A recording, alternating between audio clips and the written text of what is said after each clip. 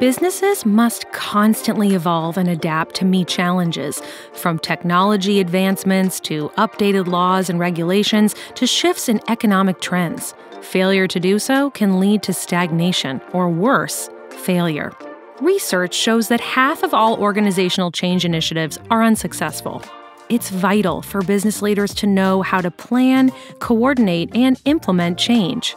Organizational change broadly refers to a business's actions to alter or adjust a significant component of how it's organized. This can include culture, internal processes, underlying technology or infrastructure, or hierarchy. Change management is the process of guiding change to fruition, from conception to resolution. Change processes have a set of starting conditions, point A, and a functional endpoint, point B. What happens between is dynamic and unfolds in a series of 5 steps. Step 1 is preparing for change. In the preparation phase, the manager helps employees recognize and understand the need for change. They raise awareness of the challenges or problems driving the change. Gaining initial buy-in from employees can help reduce friction and resistance later on. Step 2 is crafting a vision and plan for change. The plan should detail strategic goals the organization should work toward, key performance indicators for measuring success, stakeholders responsible for implementation and sign-off, and project scope. The plan should also account for obstacles that could arise during implementation that would require agility and flexibility to overcome. Step 3 is implementing change. During implementation, change managers focus on motivating and empowering employees to achieve the initiative's goals.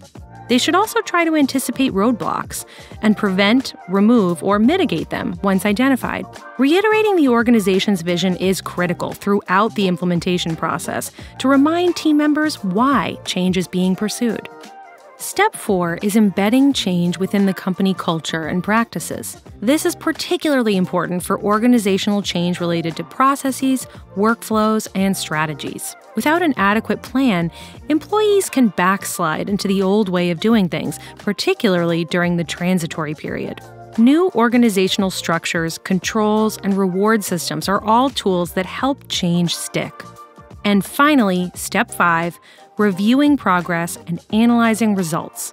Just because a change initiative is complete doesn't mean it was successful. A project postmortem can help business leaders understand whether a change initiative was a success, failure, or mixed result. It can also offer valuable insights and lessons for future efforts. Key questions to ask during this step include, were project goals met? If yes, can this success be replicated elsewhere? If not, what went wrong?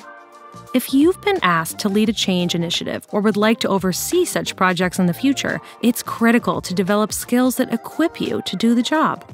Explore our online course, Management Essentials, and discover how you can use organizational processes to your advantage and lead change.